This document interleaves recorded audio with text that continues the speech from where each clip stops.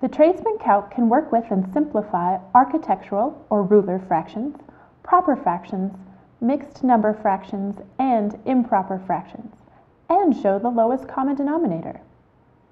You can enter and combine all denominators of architectural-based fractions together, down to 64ths, with or without inch units.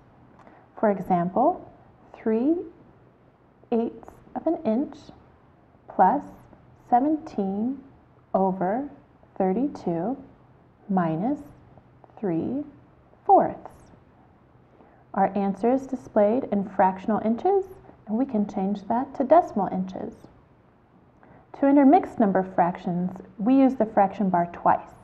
For example, to enter 10 and 13/16, we press 10, fraction bar, 13, fraction bar again, 16. To convert an improper fraction to a mixed number, just press the equals key. For example, if we enter 155/25 equals, we see the reduced answer. Press the fraction bar again to return to our original improper fraction. To simplify a large fraction down to its lowest terms, just press Convert Fraction Bar twice.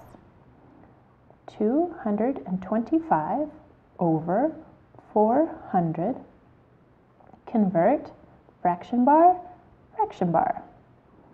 You can also enter and combine any of these formats, such as mixed fractions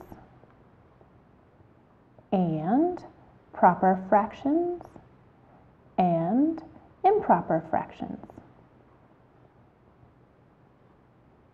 If we press the fraction bar, LCD indicates that this is the lowest common denominator form.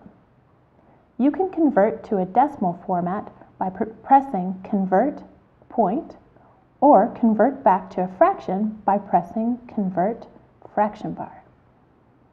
So to recap, you can convert any fraction to a decimal value or any decimal value to a fraction with a maximum numerator of 999 and a maximum denominator of 1999. That wraps up our quick overview on the fractional functions. For more details, you can download our user guide at www.calculated.com/support.